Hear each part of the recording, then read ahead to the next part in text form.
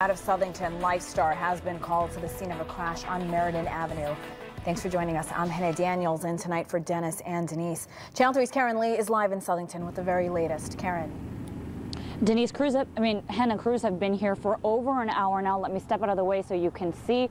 You can see that green pickup truck. Now investigators have been over there taking pictures again for more than an hour. You can see there's blue tarp covering the front of that truck. Now police tell us a little bit earlier tonight the driver of that pickup truck somehow lost control right at the intersection of Meriden Ave and Scenic Drive, shot through a lawn past two trees and then crashed head on into another tree. Police tell us the driver died immediately while the passenger was taken by Lifestar to Hartford Hospital. Now, the condition of that passenger is not yet known. Police haven't released any names, as they're telling us they're waiting to tell family first. But again, the driver of that pickup truck has died.